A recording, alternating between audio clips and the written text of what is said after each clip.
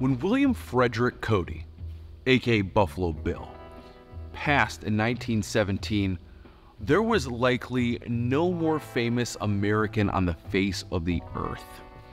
The man he'd cemented his reputation as a Western legend, and he had the chops to prove it. And just as his work on the American frontier, and of course being present in the dime novels of Ned Buntline, allowed his fledgling legacy to take flight, it was his, of course, iconic Wild West shows that brought him his extraordinary fame.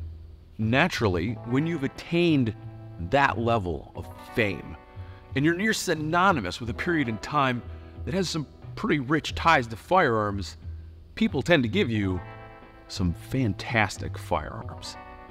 Now, not only did Buffalo Bill Cody receive firearms from manufacturers and associates, he also presented a fair number of them to people with whom he was close.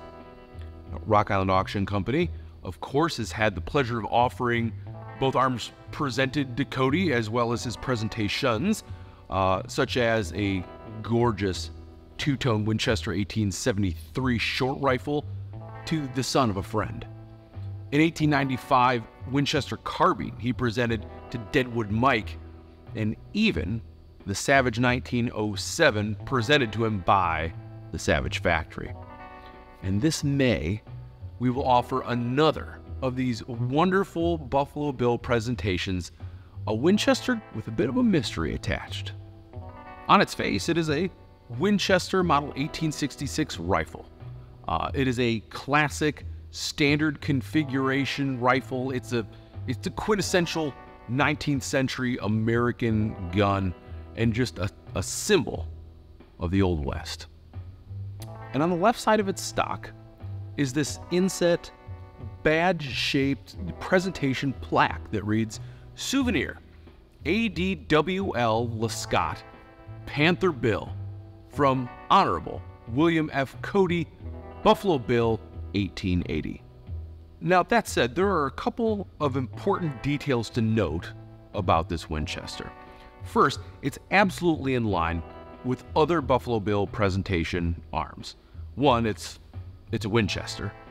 And two, it is, as mentioned, a classic, just standard configuration with this simple presentation plaque inlaid into it. We see that on several of the firearms Buffalo Bill has presented. Secondly, it's a model 1866. Now, this is an earlier model than most of the presentations we see, and that makes sense being presented in 1880. Now, why is that important? Well, to put it in context, Cody wouldn't found his Buffalo Bill's Wild West for 3 more years, till 1883, and it's a whole other decade would pass before it evolved into the Buffalo Bill's Wild West and Congress of Rough Riders of the world. So in other words, Buffalo Bill was not yet the world-famous showman when he presented this rifle. Of course, he had been performing shows at least since like 1872. He knows Ned Buntline by this time. He has ties in show business. But this is a piece presented to someone in those earliest days of his performing, someone he knew before this tremendous worldwide fame.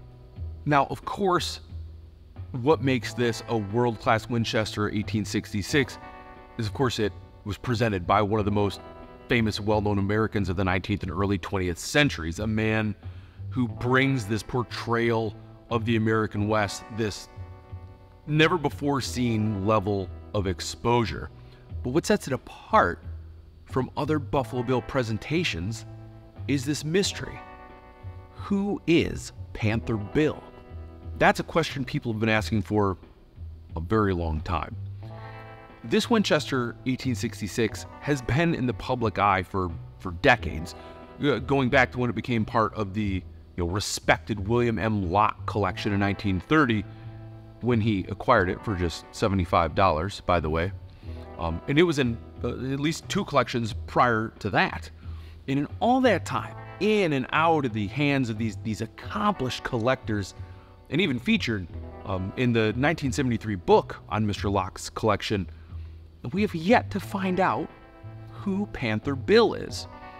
Even in the age of the internet, with the sum of human knowledge available in your palm, the identity of Panther Bill or ADWL Lescott or LA Scott, it may be very well lost to time.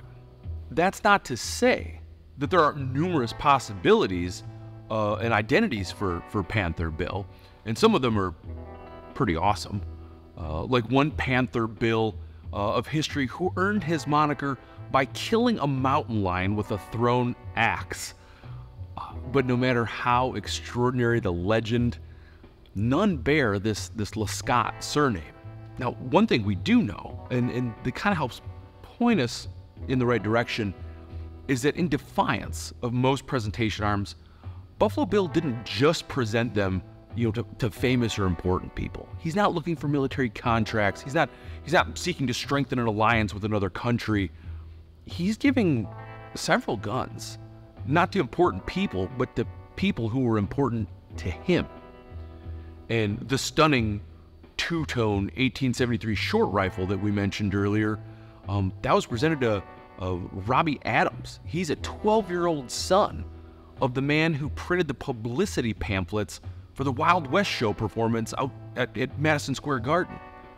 A silver-plated Remington New Model Navy was presented to Frank North. Now, he's the leader of the Pawnee Scouts and who Cody had met and fought alongside during his military service as a scout. And the Winchester 95 carbine that we mentioned was presented to Deadwood Mike, aka Mike Russell. Deadwood Mike was an Irish immigrant who started a saloon in Deadwood. He was nobody, and Cody met him in 1877, and the two remained these old, lifelong friends ever since. So, could Mr. Lescott, given the time before Cody was famous, and the type of arm, could he have been a performer or a hand in one of Cody's early shows? Was he a close friend of Buffalo Bill Cody's? Was he a business associate, maybe even a fellow soldier? The Buffalo Bill presentation plaque may sit proudly atop the stock of this Winchester 66, but it's the mystery of Panther Bill that lives beneath its surface. Unsolved for decades, as this gun changes hand and travels from one generation of collectors to the next, and it's just one of the outstanding fine arms and extraordinary Winchesters in this May 17th through 19th premier firearms auction. We invite you to the new facility in Bedford, Texas. Come see it for yourself, or better yet, come Thursday, May 16th for a full day preview. You can place your hands on these items, see them for yourself, or of course, the best option yet, place your bids right now and put a piece of Buffalo Bill history and an Old West mystery in your collection.